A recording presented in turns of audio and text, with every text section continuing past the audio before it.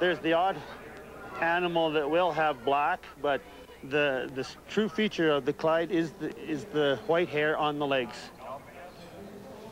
The draft horse was bred to work in the fields, and I think nowadays we're probably raising or breeding a different kind of a draft horse. It's more of a show draft horse.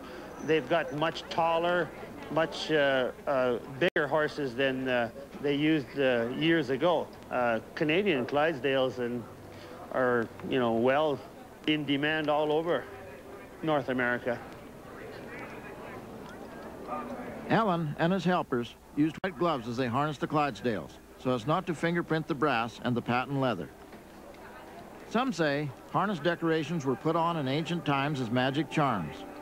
A shiny ornament was especially good because it could reflect away the evil eye. The Alberta Pool-sponsored wagon the Clydesdales were about to pull was a magnificent thing, solid oak and weighing over 6,000 pounds.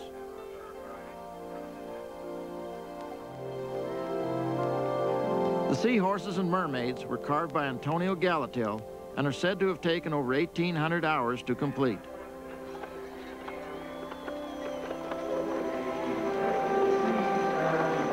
A lot of pride goes into showing the heavy horse.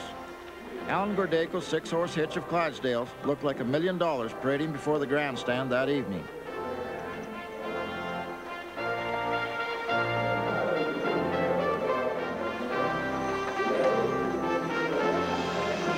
With their heads high and prancing gait, these Clydesdales seemed to know they were putting on a show.